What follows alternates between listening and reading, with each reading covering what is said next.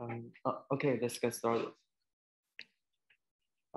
Today I'll talk about dependency parsing, especially its algorithms, models, and resources. And here's the outline. The first piece is about algorithms. That is, how do we decompose the complex output of dependency tree? So we have typically two conventional methods, different methods to get this output. And next we'll talk about the models, from like very old feature-based models to like old neural network and recent feature models. And the last piece is about the resources. So we'll look specifically about the universal dependencies and cross-lingual transfer on it. Here's a recap of what we learned in the last lecture. So we learned phrase structure trees and dependency trees. So if we compare these two forms, sure.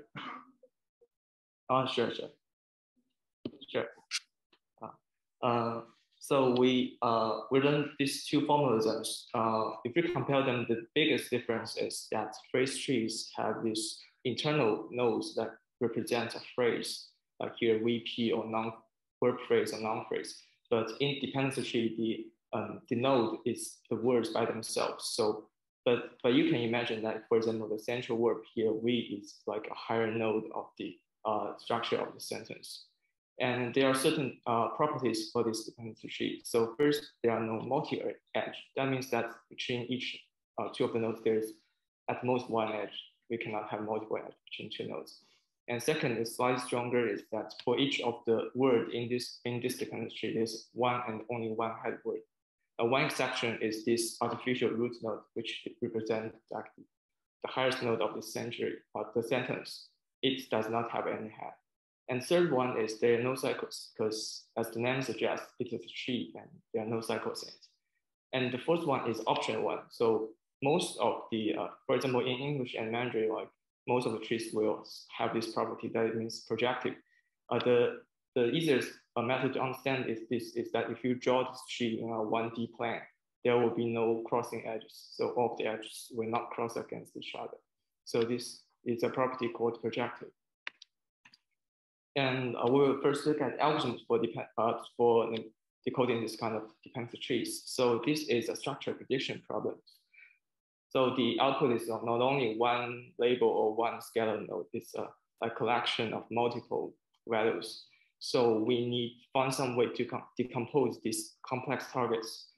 Conventional speaking, there are two ways of doing this. The first one is called graph-based parsing. It decomposes the whole tree into individual subtrees. So here the keyword is individual, so that all of these subtrees do not interference with each other and will be scored individually. And second category is called transition-based.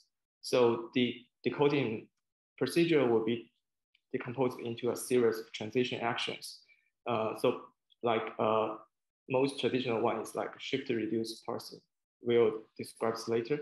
And one like feature, some of the transition steps do not introduce any like dependency edges. It will simply do something, shift a node from like a buffer to a stack. We will describe this in details later. And so here, we can look at the properties of a well-formed dependency tree and look at how do we decode them if we have these properties. So if we have the first property, there are no multiple edges. If we only consider this property, then the decoding will be very simple. Like it will be a binary classification of all of the edges inside this tree. And if we further consider like single head constraint, like only each of the word has one and only one head word, then things will become like had multiple classification. Like we find the head word of each of the node. So up until this, things will be very simple. We do not need like specific algorithms for it.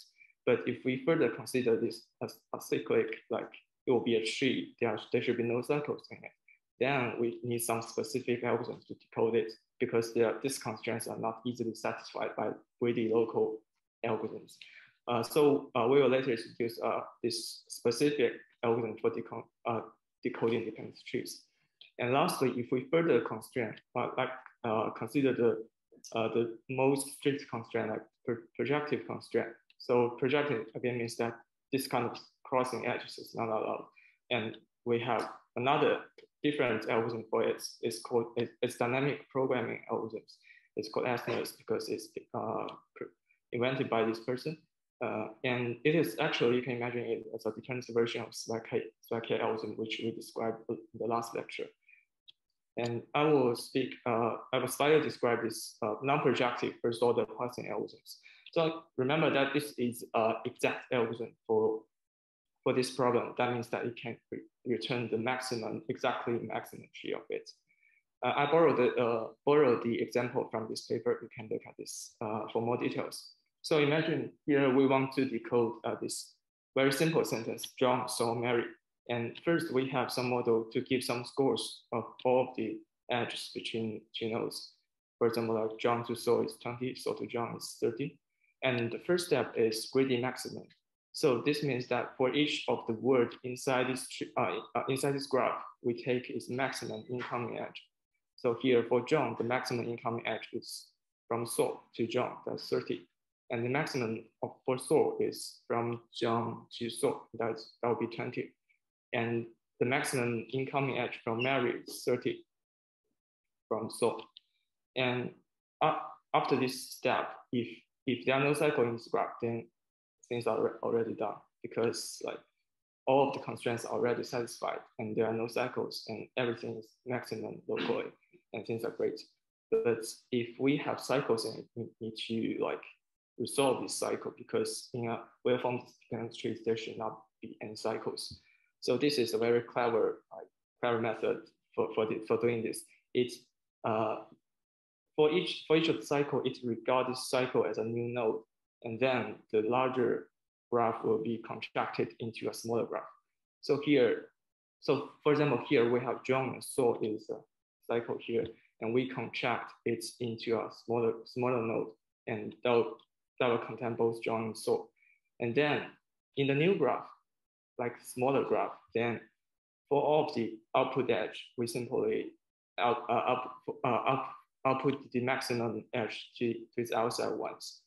And the things need to be taken more careful about is the incoming edge. So for example, like from root to this new edge, we can choose root to Saul as it. And if we choose root to Saul, then we cannot choose John to Saul because for each of the nodes, there can be only one word. So here, if we choose root to Saul, and then we should only choose Saul to John. And then the weight of this new edge will be the summation of these two edges. So that would be 10 plus 30, that would be 40. And if we choose root to John, another node inside this contracting node, and this single edge score will be 9. But if we choose this, then we cannot choose Saul to John. We have to choose John to Saul. And then the score will be 29. It is smaller than the larger 41. So we still keep the highest node. And after doing this, we have a smaller graph than the remaining graph. And we recursively call these algorithms. And finally, because the graph is shrinking by size, and if you imagine, you can imagine at the very simplest case, like where we have one node, we will not have any cycles. So finally, we will have an answer. And after we get this, we will recursively, after this answer is returned from the recursive call, we will repack things and return the final maximum scoring tree.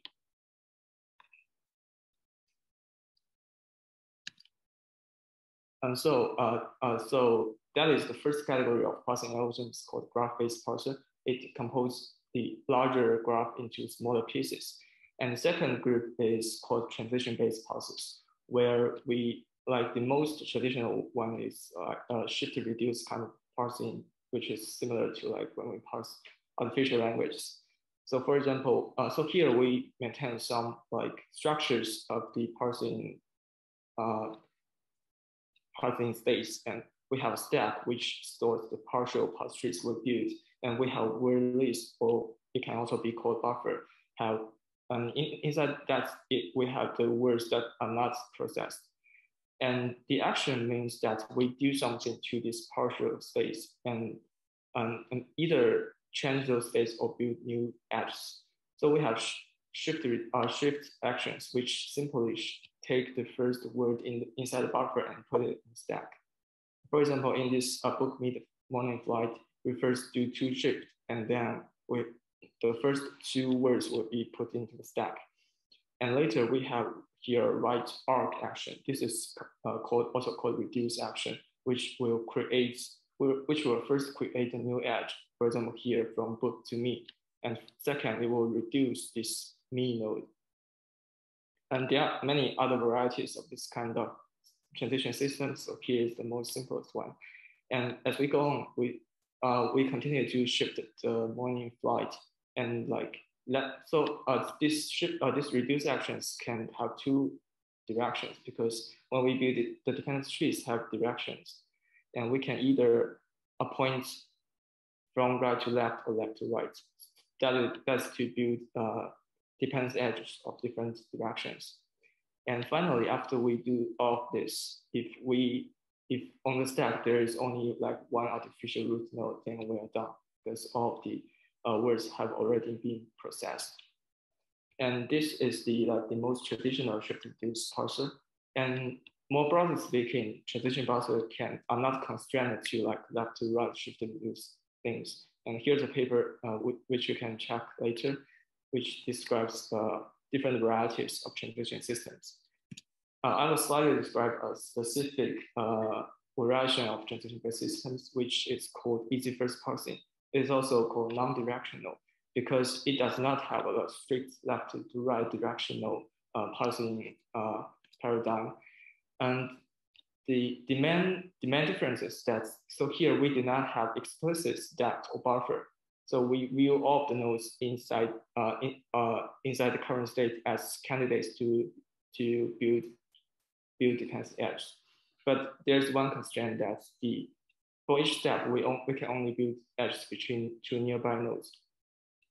For example, at the very first step, we only consider each of the nearby words, and we score each of them.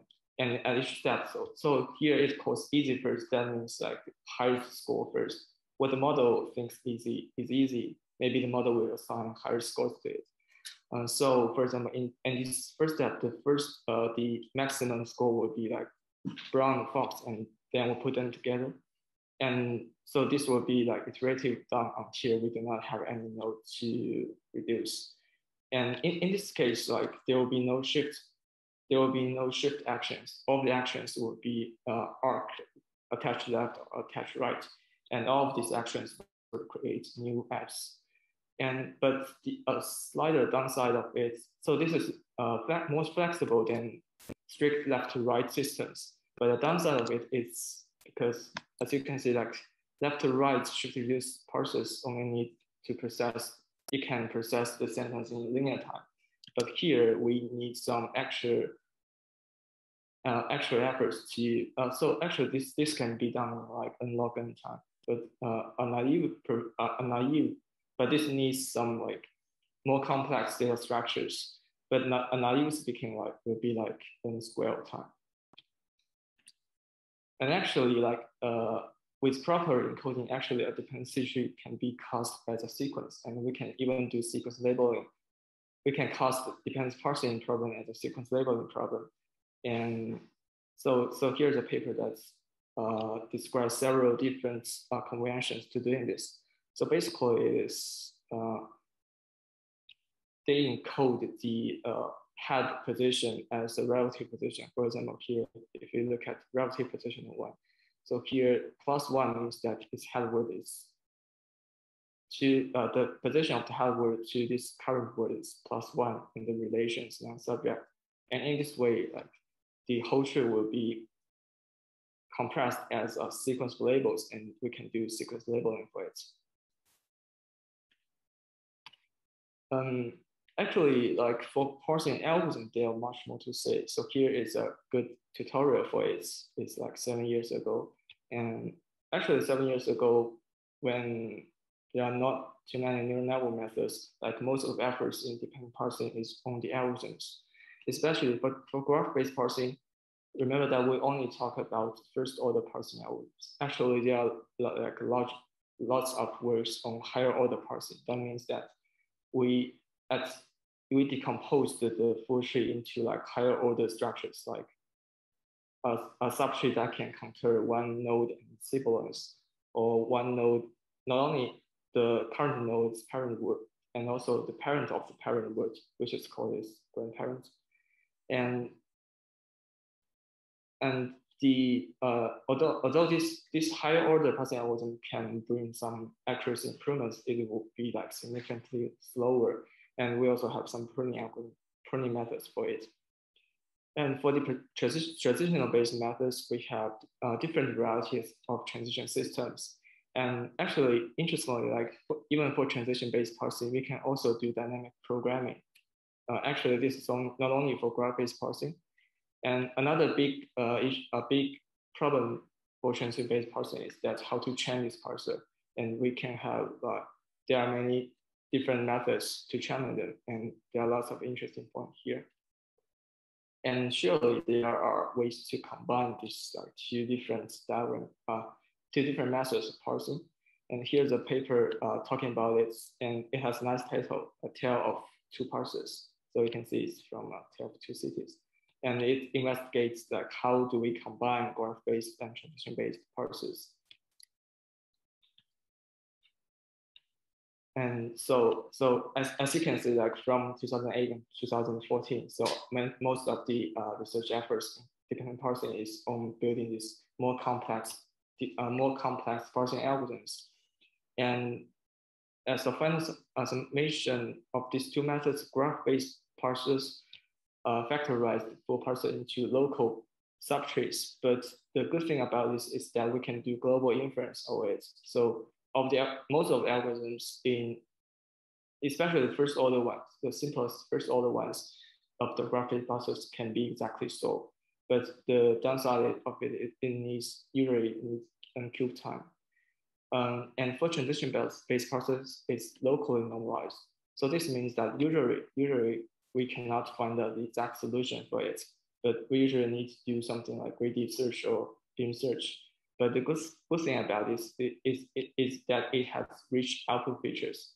And usually, especially like if we do shifted reduced parsing, usually things can be done in linear time. But here, I put a note here, things, when we're talking about time complexity, things actually change now, especially when we're using different models. And there are also papers comparing these two methods, and they can reach similar results on like a variety of languages, but with different characteristics.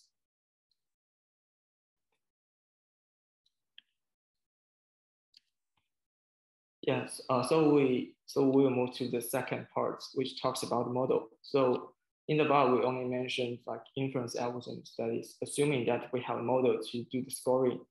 Especially, for example, for graph-based parsing, we do the score of each of the subtrees. And for transition-based parsing, we do the score of action condition on some states. And all of them need a model to do this scoring parts. And like a problem of this is that how do we design input features, and especially how do we design scoring model? Actually, I'll talk like in the timeline of the development of the features.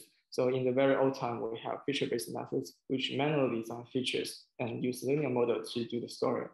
And in our early time, so later we have like some early neural network things which can accept atom input features and use neural network to do the automatic feature combinations. And as we know that recently we also have contextualized representations, especially the pre-training encoders, which can, like in any other NLP task, which can improve the performance of the model. So here, I'll first slightly talk about feature-based methods. So as you can see, like before neural network, people are doing the models in NLP are mostly like this. People design manual feature templates to it. For example, here, I borrowed this feature template from this paper, and there are three groups. So here, we want to score an edge inside the graph-based parser. So here, for example, in the sentence, I read the book, and we want to score the edge between read and book. And we have we have three groups of features. The first one is unibrand features. So that means, so here P means the parent node, C means the children node, and word means that word itself, POS means the part of speech. And so here, if you look at the first feature, P of word and P of post-text, then we have a feature of the parent is red and parent is a verb. So this is one feature, it's a combination of these two. And what's more, we have like individual of them. The parent is red, the word of parent is red, the parent post-tag is verb.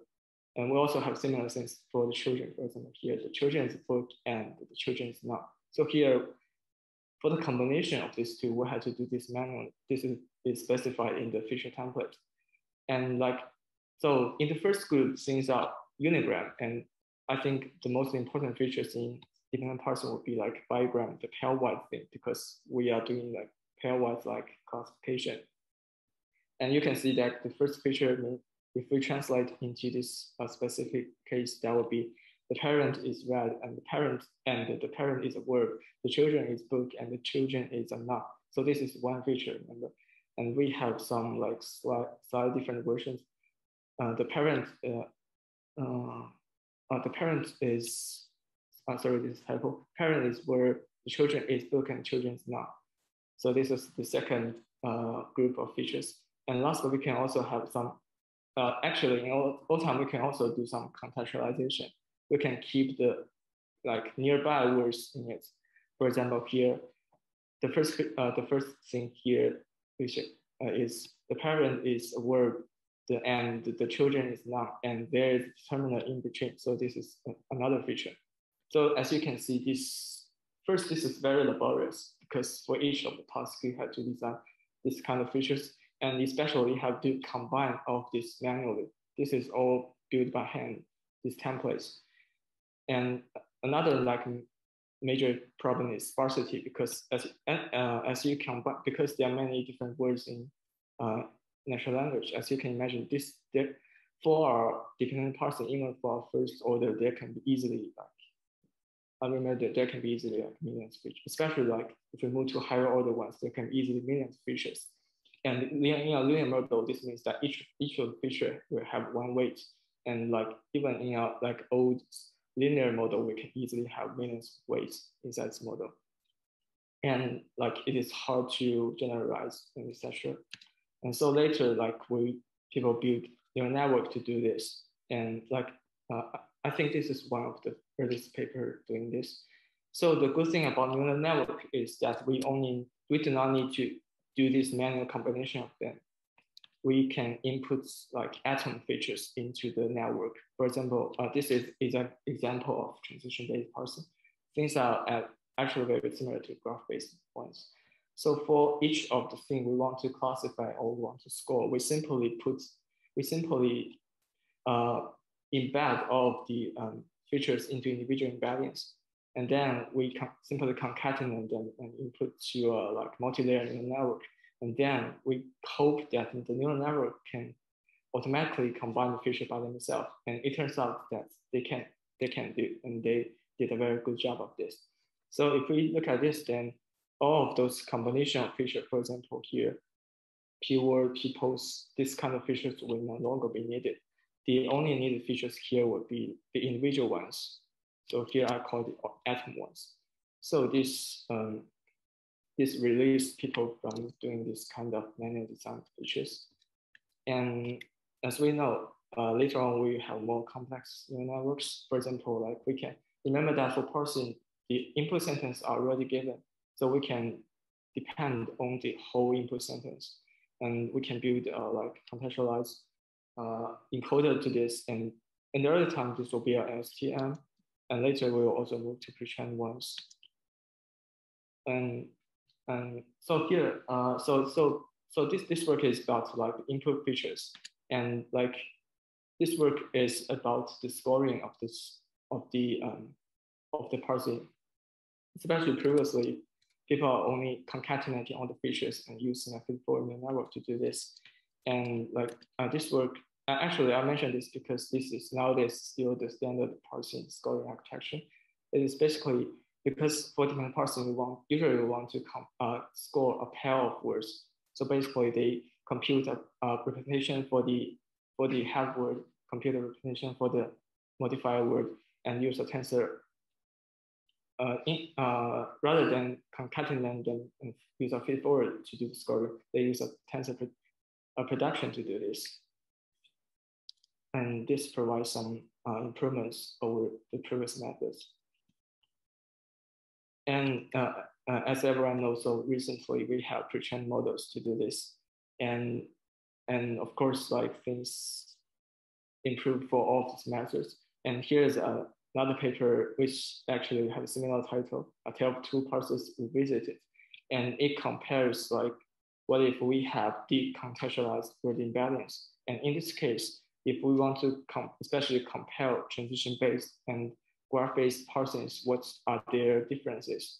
So if you look at the right figure, the upper one is from the older comparisons. So here, MST means that it's a graph-based parsers, and MODS is a transition-based parser, and ZPAR is a combination of these two.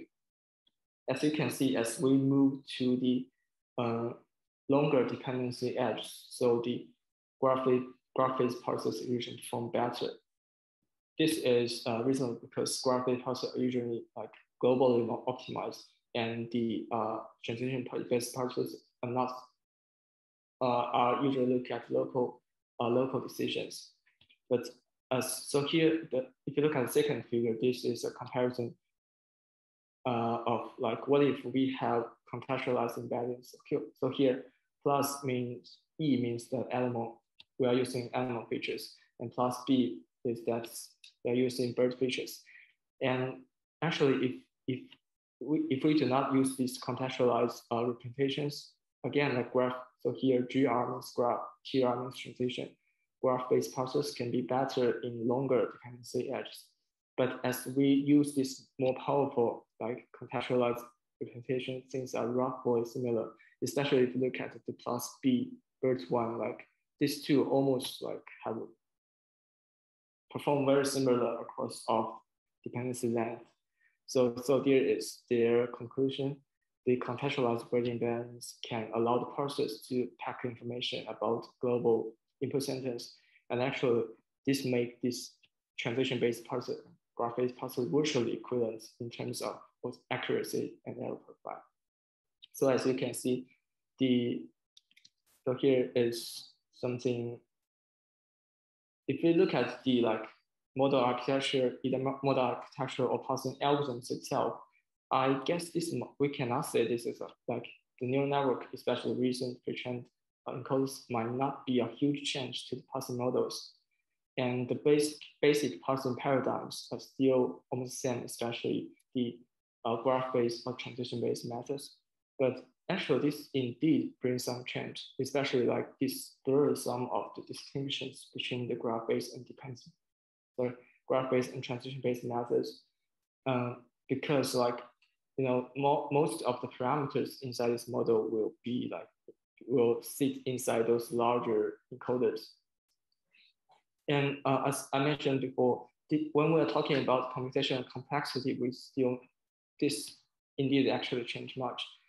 So traditionally, when we are talking computational complexity, we usually mean that we compute things on CPUs.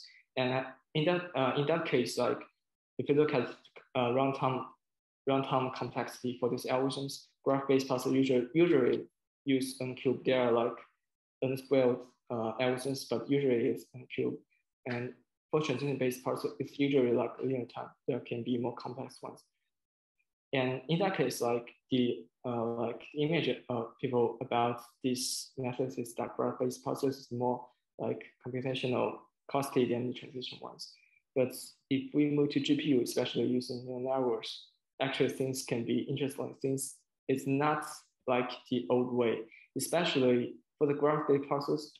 Although we need to score each pair of the nodes, actually they can be easily parallelized. And like this is something GPU is very fond of. And if you look at transition-based parsers, it is autoregressive model. You have to build a state and you have to apply the actions iteratively.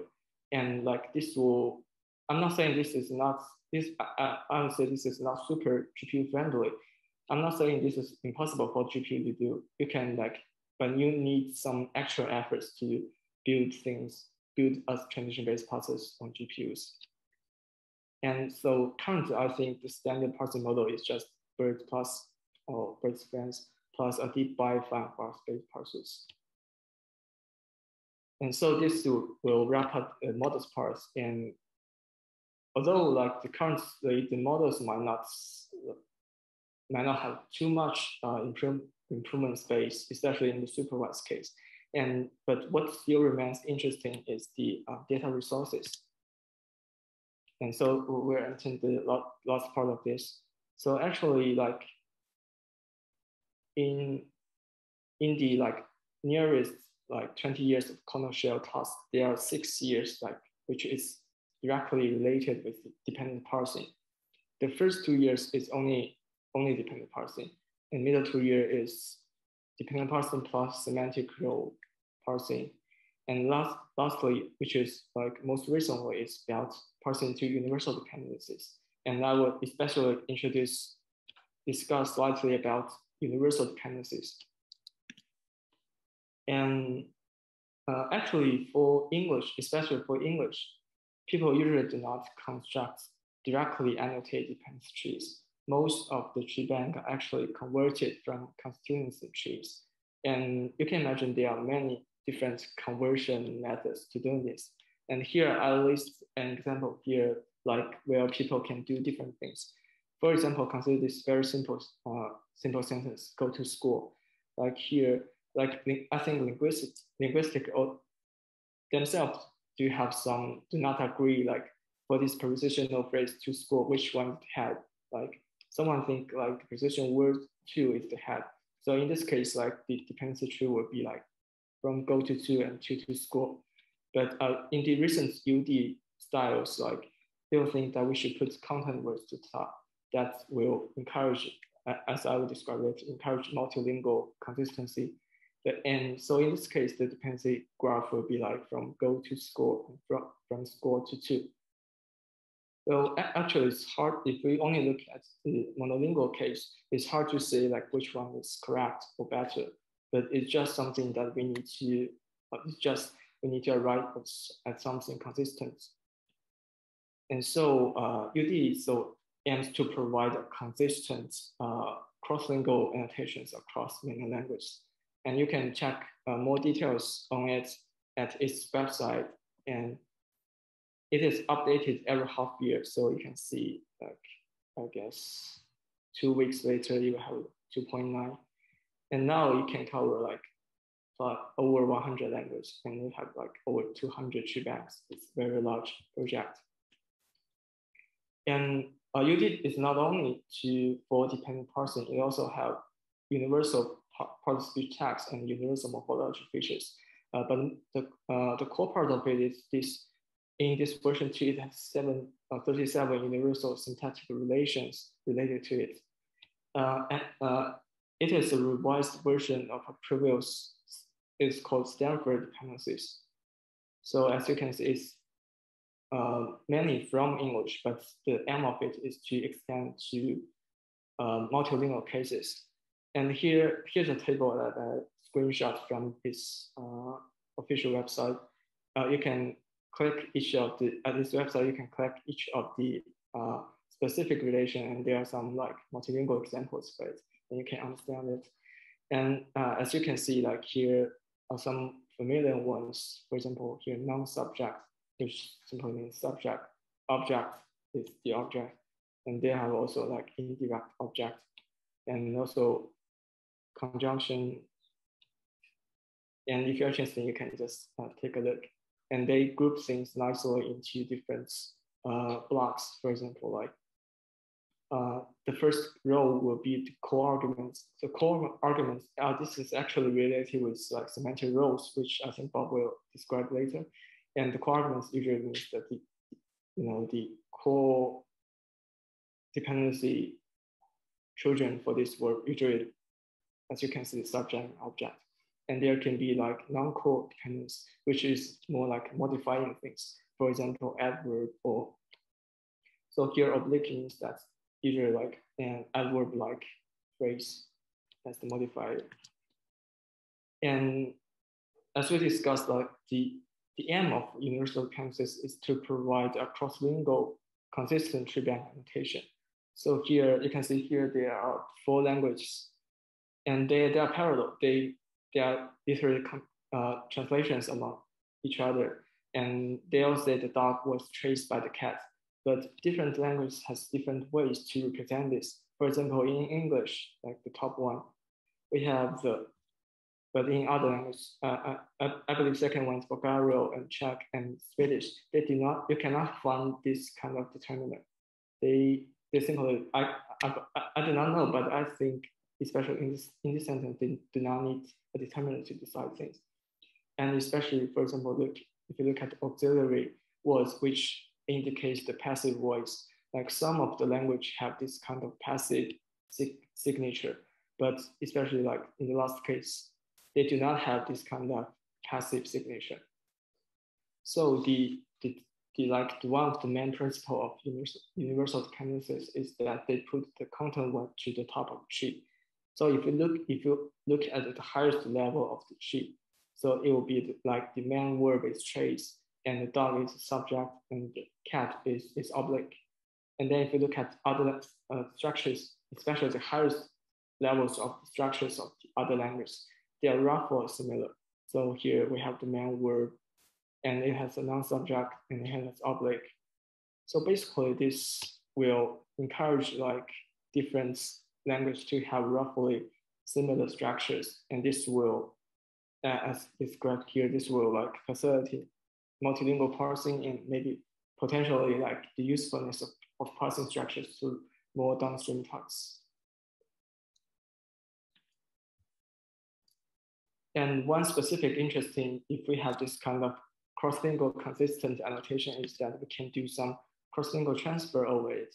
So here by cross-lingual transfer, so here I mean that's, imagine that we have some high resource languages. For example, in English, we have many annotated tree banks, but in some low resource ones, we do not have that much annotations. But actually, one specific thing we can do is that we can transfer from this high resource language to the low resource ones. And actually, because UD annotate things consistently across language, it can provide a test bed for doing this. And in a very extreme case, we have the zero-shot transfer scenario. So here it means that we do not have any tree for the target language. We only have some tree annotations for the source language. Actually, like things can be very easy if we have some aligned information across the language. So here, one simple thing that we can do is that we use English trees to train English parser with English embeddings.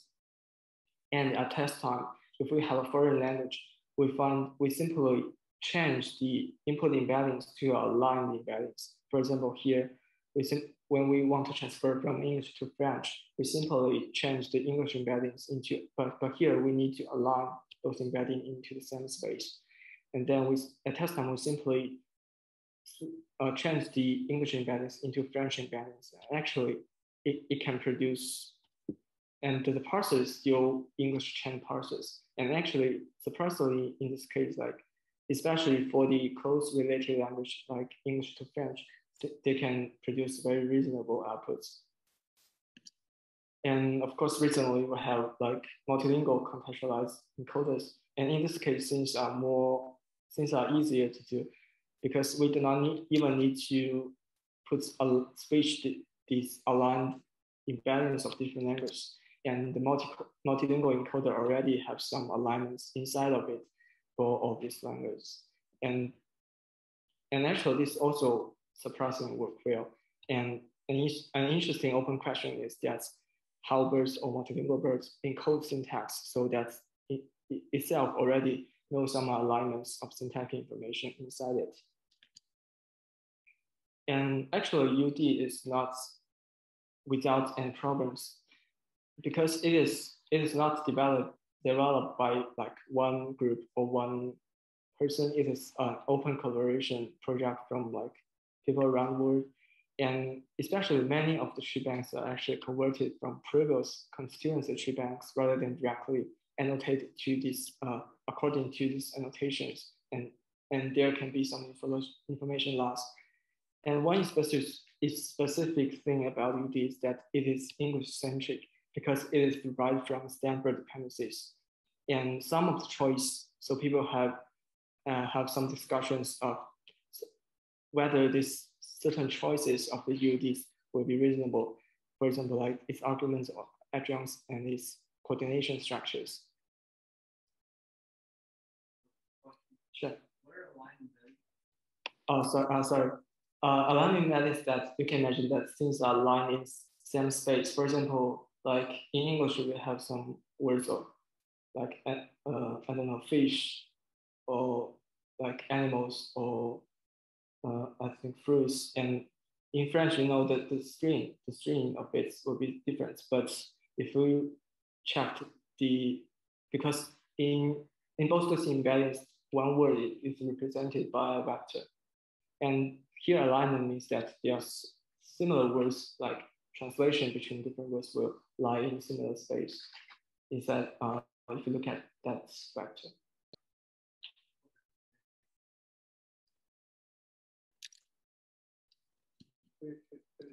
Yeah, sure.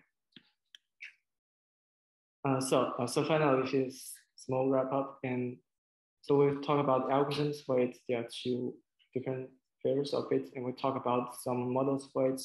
And finally, we discuss like this cross-lingual consistent UD.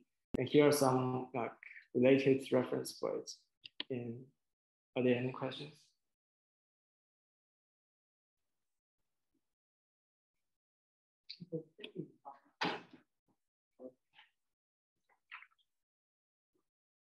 If you could connect to Zoom and let me know if anything comes up on chat.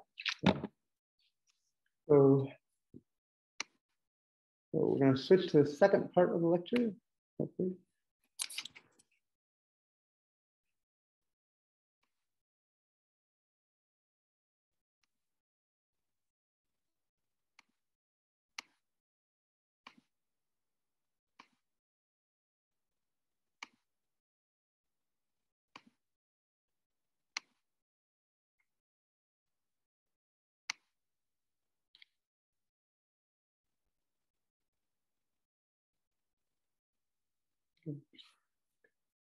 So let me know if this doesn't show up on Zoom.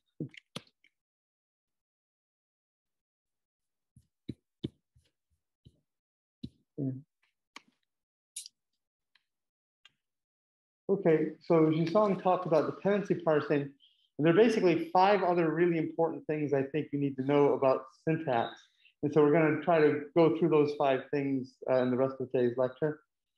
One, who knows what the difference is between a context-free language and a not context-free language? I think there are only like 1 or 2 people. Okay, good. So this is actually really interesting. And this, when computer science, yes. Oh dear. I'm only showing half the slides.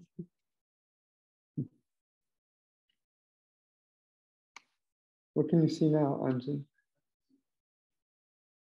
Yeah, I ran into this once before.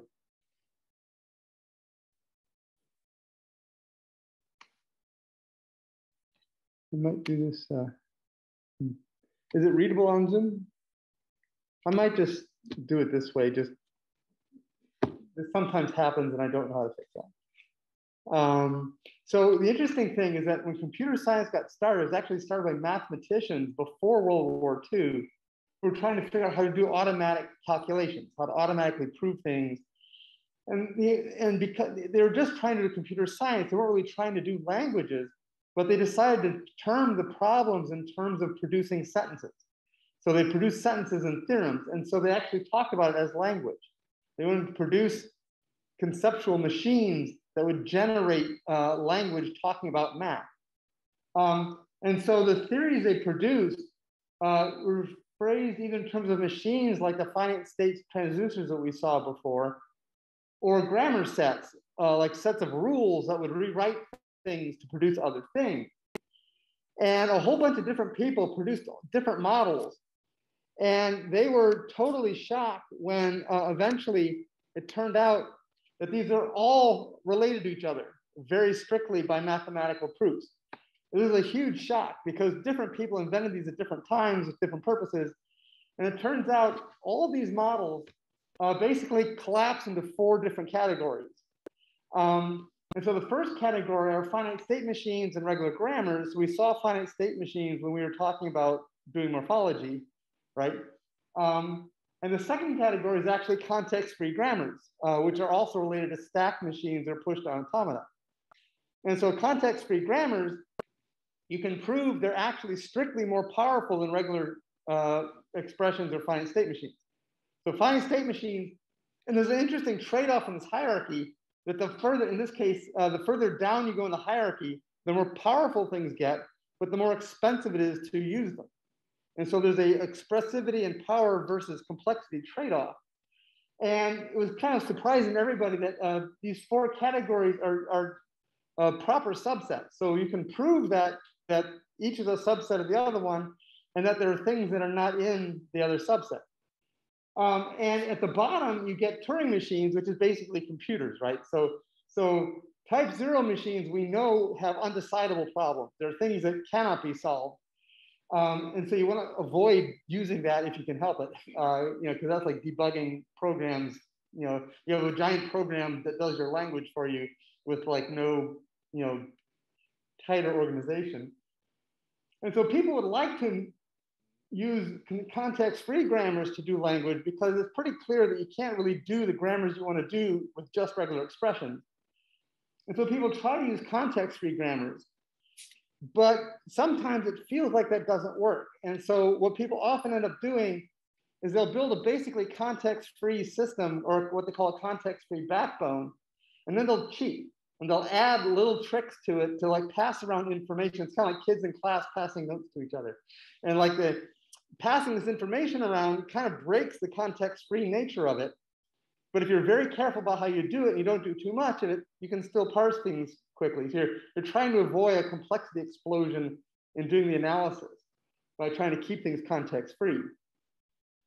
And this hierarchy is called the Chomsky hierarchy because the guy who like finally defined the whole thing was Noam Chomsky. Who's heard of Chomsky? He's like very famous, right? He's the second most published thing in English after the Bible.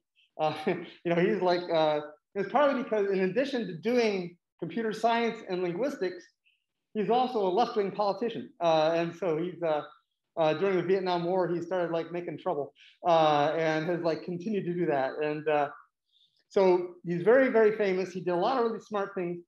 He might not always be right about language. There's a kind of a big fight in linguistics between people who think he's right and not right about different things. But he was the one who proved the last bits of this thing and put this hierarchy together. The really interesting thing from my point of view is that in this hierarchy, you can see that there are these 4 levels, and like type 2 is really not powerful enough. So you might think that the next one down would do it, but that's already kind of too powerful. And so people have come up independently again with a bunch of different things that are called mildly context-sensitive grammars, where they're kind of like context-free, but they add some kind of mechanisms that are not context-free. And if you're very, very careful, you can keep it from exploding. And so you might hear about CCGs or tag grammars or other kinds of formalisms.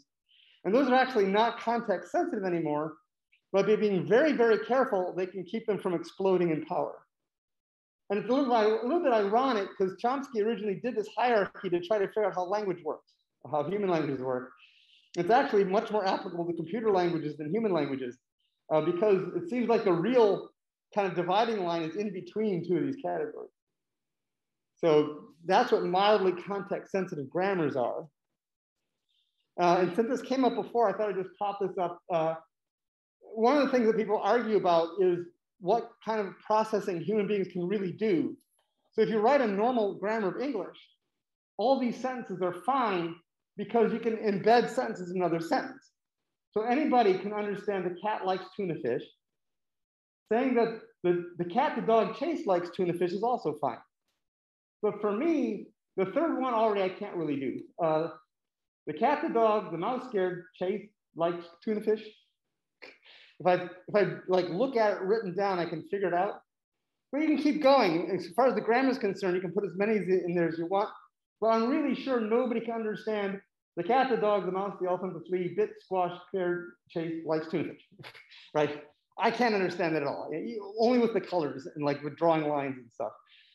And so there's a distinction between what the rules say ought to work and what people can really do. And so that's interesting for people who are trying to figure out how human beings process language. So that's all I want to say about formal language theory. Unless there's a burning question, you can take lots of classes in this. It's really interesting. So that was the first topic. The next topic is actually two topics that are related. Is feature structures and verb subcategorization or subcat frames. And one of the kind of overarching principles of all this is that human language is really complex. And so there are kind of multiple overlapping systems that kind of describe part of what's going on. And you sometimes have to use like these different systems together to really capture everything that's going on, just because language is so complex. So we saw before in the talk about morphology that there is this inflectional morphology, that's kind of the second category there, where there are features that are marked on words that have to agree between different parts of the sentence. And in order to have the sentences make sense to a native speaker, in order for them to be grammatical to a native speaker, you have to do this right. And that's actually a not context-free mechanism. Because different sections are kind of like communicating with each other. And we saw that the typical way of processing individual words was you can build these finite state machines that will take the surface form, like foxes, convert the spelling into what you really mean, which is fox plus an S, and then convert that again into fox and features that say it's a noun and it's plural. And so by doing the morphological processing, you get these abstract features that tell you linguistically what people are, what information you're trying to communicate, right? So if it's a noun, it's plural. So Zhisong, is there, I see chat numbers. Is there anything important happening in the chat? Okay, good. So we have these linguistic features and they're agreement constraints. And the question is, how do you make sure these things agree? Now, in order to make sure that the person, so in English, it's still very simple, but even in English, it already makes trouble because it's not context-free. So in English, the third person singular, the verb has this S on the end, right? So he swims, I swim, they swim, he swims. We add this S just to make trouble, okay? But if you don't do it right, people don't understand it and it's weird and they think you're dumb. So, you have to do it right. You could actually do that in a context-free fashion by having a billion rules. So instead of just having a noun phrase, you could have different kinds of noun phrases. You could have a first-person singular noun phrase, first-person plural noun phrase, and you could have like noun phrases, verb phrases, and sentences that each have all different combinations of features, but that would explode gigantically. And so nobody wants to do that. And so instead of doing that, we have these separate features, okay? And these features just say, okay, I'll have a noun phrase and I'll just separately remember if it's singular or first person. And when I connect the noun phrase with the context-free rule to the other things in the grammar, I'll check to make sure that these are compatible. I'll check to make sure the features are compatible, right? And so these features are introduced in the lexicon. And so the word for dogs says, this is plural, it's got a little plus PL in the dictionary. And then when you have a sentence with the word dog in it, this feature gets introduced and the grammar rules that combine dog with the other words always check to make sure that the features are compatible, and they pass them on to the next level up in case there's something further up that has to be compatible. Does that make sense? So once you start doing this with a bunch of features and you have hierarchies, you can have hierarchies of features. You can have a feature that has structure in it that's more features. You end up with feature structures, which turn out to be a really handy thing that you'll see occasionally if you work with language stuff. And so you can build these structures out of features that have features whose values are more structures of features. And so you can build this kind of tree structure of features. And when you do this, if you do this in your lexicon, so for example, if you know that the word a, in this example, a is a determiner that's singular, and you have an NP rule that says that, so you have these rules that say, okay, a sentence is made up of a noun phrase followed by a verb phrase. And then you can have an equation attached to the rules that says they have to agree in number. So in English, you don't have to agree in other things between the subject and the verb. In other languages, you do. So this is part of the definition of the language.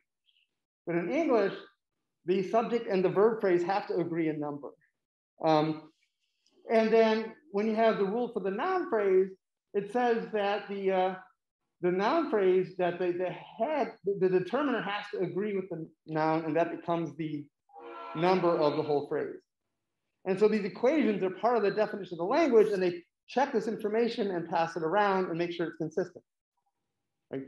But all this stuff is non-context free, these rules passing information around.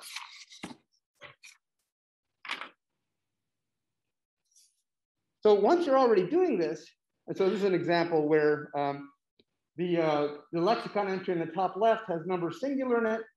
The rule that builds a noun phrase says that the phrase's number will be the same as the determiner's number. And so when you apply that rule to this word A to start building up an analysis of it, everything says, okay, it's got to be number singular, right? So the rules propagate that information. So once you're already doing this, it turns out there's a similar problem with verbs. So there's like 100 different kinds of verb phrases in English, depending on how many objects you've got and what kind of objects. So traditionally, people talk about intransitive, transitive, and maybe bitransitive sentences. So the unmarked noun phrases, the noun phrases that don't have a preposition on them in English, there can either be just none, like Jack laughed.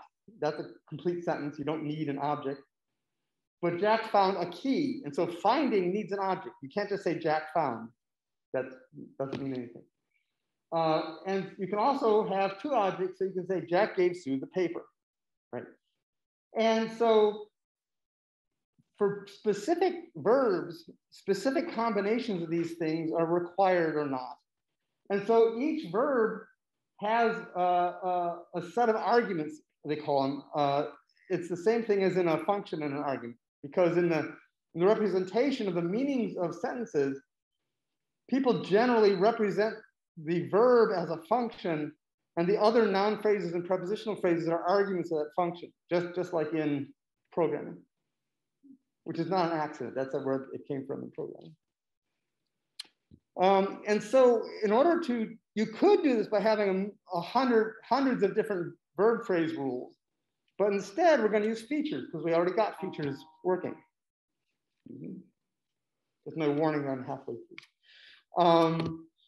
So there are sets of what they call subcategorization frames, or sometimes abbreviated as subcat frames. And this is just basically saying for any given verb, what set of prepositional phrases and possibly verb phrases, subordinate verb phrases, and noun phrases can be included together. So you've got things like Jack laughed, Jack found a key, Jack wants to fly. So one thing can have a to and a verb phrase after it.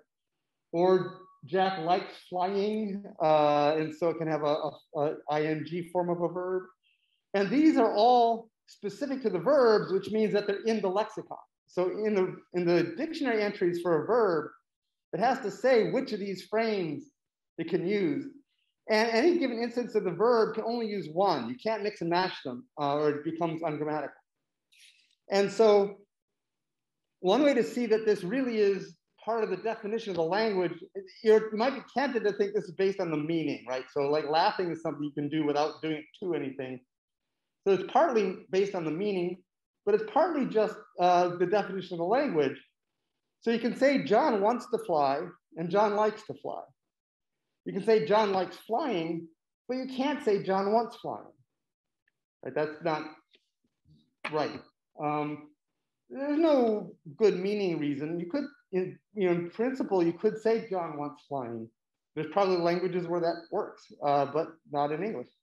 And so that kind of shows that this is arbitrary and just part of the definition of the words of the language. And there's actually changes in different areas. So if anybody's heard of, who's heard of Pittsburghese, right? So like the local Pittsburgh dialect is actually, I have a map outside my office of the dialects of the US, and there's this big red circle around Pittsburgh. The local people, like waitresses and stuff in Pittsburgh, will say things differently than I will, or people at CMU from other places, because there's an actual real local Pittsburgh dialect. And one of the famous examples is that Pittsburghers will say the car needs washed, which to me isn't right. To me, that's like you left out the word to be. But in Pittsburgh, the verb need has a different frame that doesn't exist in the rest of the US. And so you'll see jokes about Pittsburghese, and they'll often say the car needs washed, my homework needs done. They'll use needs without anything between it and the verb after it. And that's a Pittsburgh verb frame that I think it actually comes from Scotland maybe. But other places in the US don't do that. Okay. So in the interest of not hurrying too much, I'll skip over some of the examples of this. They'll be in the slides. But it works the same way the other features work. You have a feature that says which frame you're using, and you have that feature on the verb, and so the verb phrase inherits that, and the verb phrase checks to make sure that you get the right kinds of arguments that match your frame. And one interesting thing is that with this much stuff together, you've almost invented LFG. So a very popular grammatical formalism is called lexical functional grammar. It's from, I'm going to forget now, MIT actually. So these people actually fight with Chomsky a lot. It's a different grammatical formalism that came from MIT originally. And Chomsky's at MIT. Basically, this is a notational variant of lexical functional grammar, or LFG. So LFG is based on the idea that we're going to have these features, and you can do very powerful things in LFG with features. I'm just going to mention there's this technique called unification that at times has been very important. Nowadays, people don't use it very much as far as I know. If you use LFG or one of the related formalisms, you'll need to learn this. But basically, it's a very powerful mechanism for checking and unifying constraints. And one way to look at it is that it's kind of a new function of saying something is equal. So like when you learn to program, you discover that there's a difference between making something equal and checking if it's equal, right? So there's the assignment statement that makes two things, makes the thing on the left be the thing on the right. And there's the predicate that says, are these two things equal? So unification says something different. This says, merge these two things. Merge these two things, and if there's a conflict, fail. And so there's like two possible results. You either get the merged output of the two things, or if something inconsistent, you get a fail exception, basically. And so you can like start merging the top thing, and it recursively merges everything down below it. And if anything fails anywhere, the whole thing fails. And if it doesn't, you get the merged thing. It's a tricky, complicated thing, and very powerful because it is a non-context-free operation. And so there's a question like, why would you do something tricky and hard? And the answer is that if you build a machine that does this right once and use it a lot, it's really worthwhile, because there are these constructions of embedded sentences where it seems like one thing is the subject of two different parts. So if I say there seems to be a dog in the yard, or there seem to be dogs in the yard, the verb at the top of the sentence is actually agreeing in number with this noun that's buried down below it. And this can get arbitrarily far apart in deeper nesting verb phrases. And the easiest way to make that work is to say, well, they're the same thing. The subjects of these different things are all the same thing.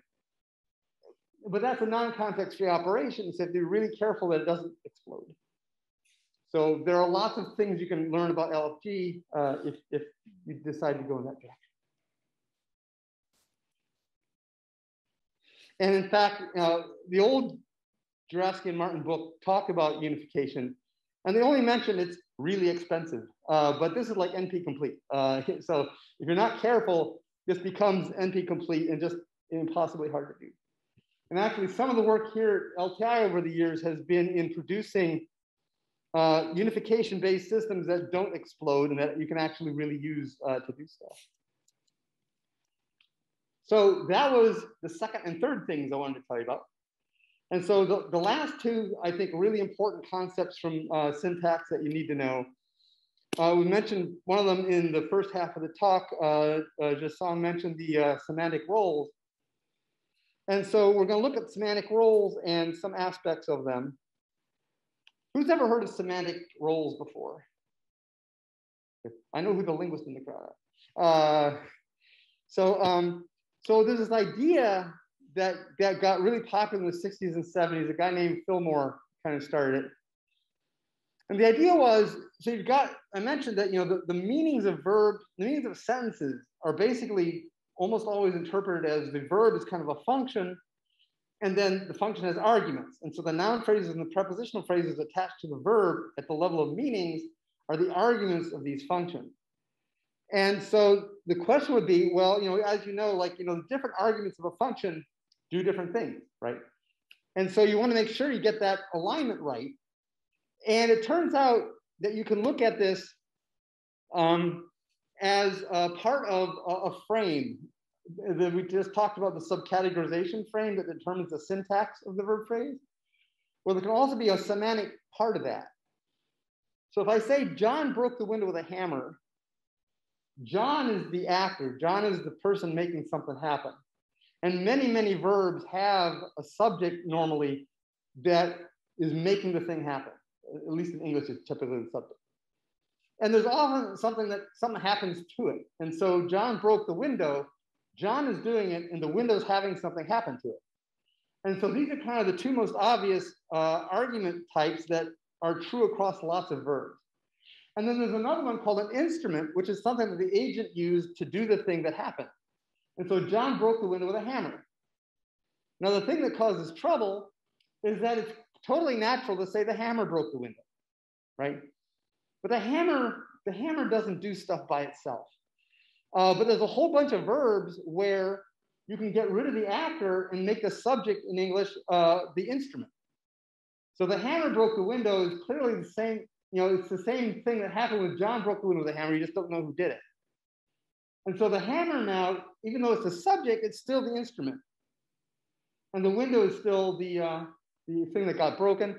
But you can even say the window broke. And so the window is clearly not doing something, it's having something done to it. And so the window is still what they call the patient or the theme. It's the thing what something happened to. But you've gotten rid of the other arguments. And all three of these versions of broke are fine. Native speakers don't even notice this is going on until you point it out to them. And sometimes you can be wrong. So you say John broke the window when Bill threw him through it. Now John is not John's actually the instrument now by accident. And so one of the tricky things about language is that you can always come up with examples that break everything. But there's this normal scheme where the agent is the subject. And at a logical level, there's a problem that I'll just not go into to save time. But basically, if you're using the arguments as the surface level arguments, you have this problem that you've got multiple different versions of the same function with different arguments, which is kind of a mess. So like the logicians were worried about this part of it. It makes the logical system hard to work. So the most obvious example that works really well over lots of verbs is the agent. Then there's the theme, and then there's the instrument in this previous sentence. And so these roles are a way of explicitly saying which argument this is in the predicate at the meaning level. We'll talk more about meanings next time. And so, as with other things in linguistics, you need to have tests to decide what is going on. And so one of the things they talk about for deciding when something's the agent is the agent is the instigator. And so one of the things you can do is you can ask if you can add the word intentionally. So John intentionally broke the window is fine. The hammer intentionally broke the window is not fine, unless it's a robot hammer. right? And so, you know, the agent has to be able to intentionally do things. And the second most consistent role is the theme, which is the thing that something happens to it. And so can you say, what was X for the verb X? The gray eagle saw the mouse. What was seen? The mouse.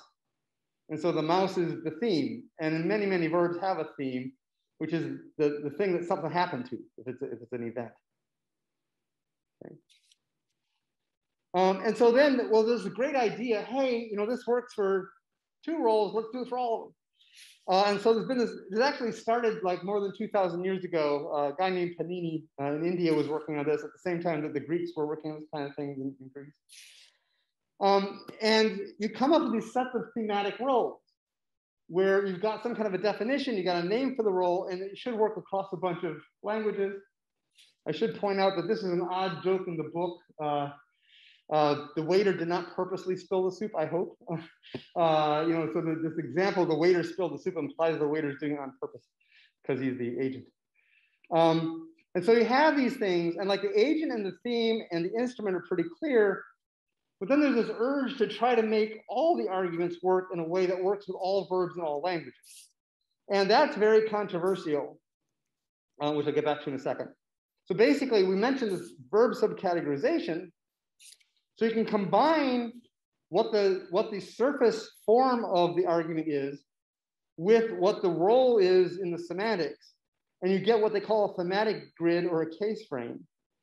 And so for these different versions of the verb broke, you've got different versions of frames. And so there's one frame that says that the subject is the agent and the object is the theme, and you have to have both of them. So one thing that the frame does is it tells you what arguments are required.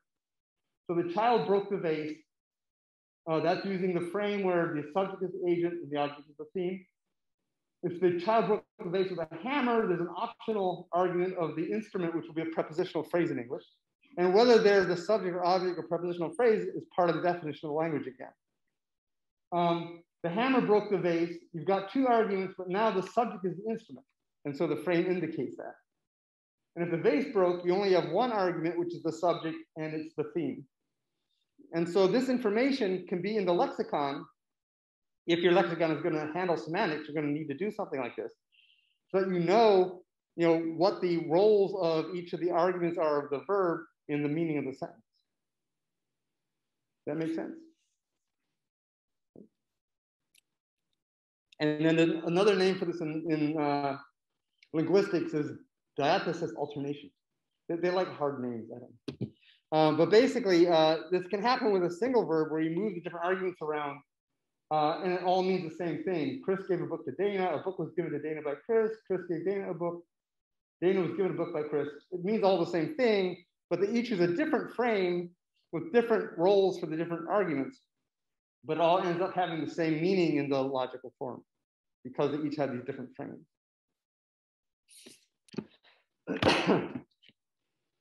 And so people tried to make this completely general across all languages, and Fillmore tried to argue that this was really general across all languages. Most people who are not Fillmore don't think that's true.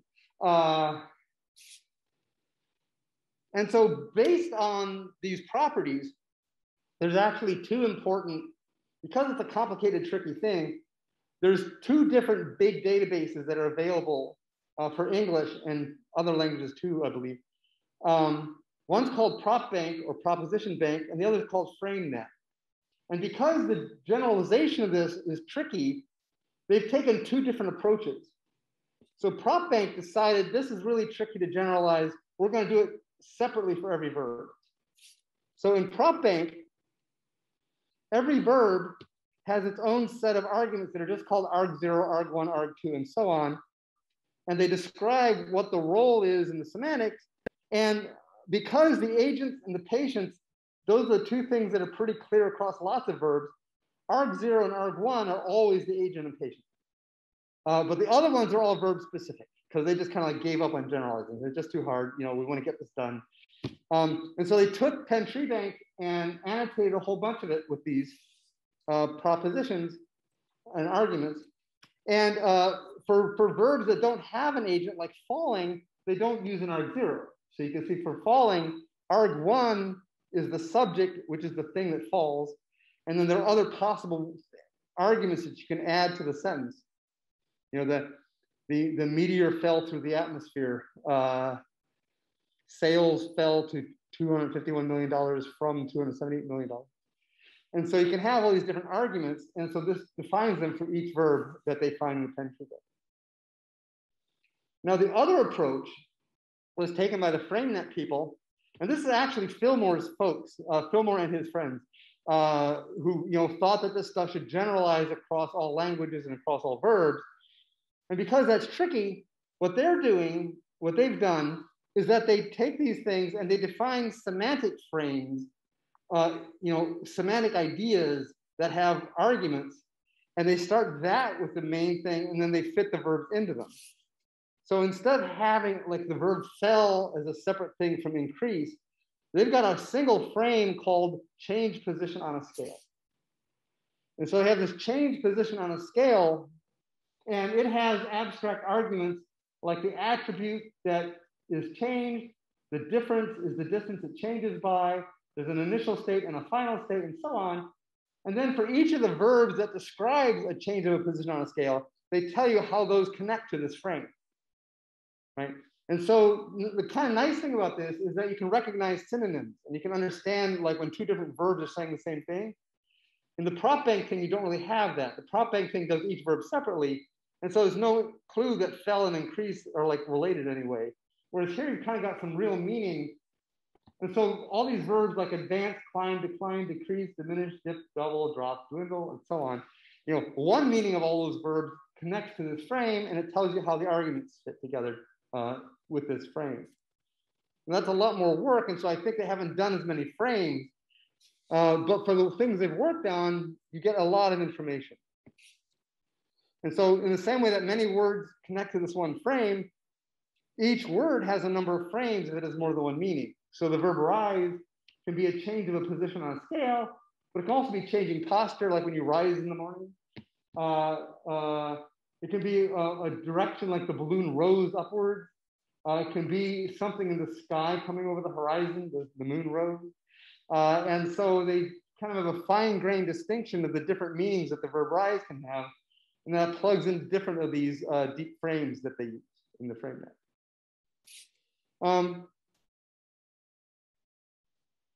The remaining 60 seconds. And so there's a slide here where we kind of show the same sentence annotated by PropBank and FrameNet. So you can kind of see how the two compare. And it'd be really nice if these two things are somehow plugged together. And it turns out there's something called Semlink that produced a unified verb index that connects the PropBank, VerbNet, FrameNet, and WordNet. And so there is a resource that tries to plug these things together so that you can actually like use them together. And I'll just mention semantic role labeling. There's a task people have where you try to take sentences and mark the different arguments with what the semantic role is, which gives you a lightweight version of semantics. And even though it's shallow and lightweight, it's really hard to get right because you kind of have to understand what the sentences are to get this right. And so people work on this as a kind of a sequence labeling task or a structured prediction task or something. But it's hard to get it right. So any questions? Hopefully that was a little less fast than last time, but fast enough. Okay, so next time we will talk about semantics. It says dialogue, it says discourse on the slides, but that's going to change to semantics. I think we're kind of like they took a week off of the semester, and so there's not a lot of room. And I think it's more important to cover semantics a bit than discourse. So we'll talk about semantics more next time. But this is kind of a segue from syntax into semantics, so they connect. Right. So thank you.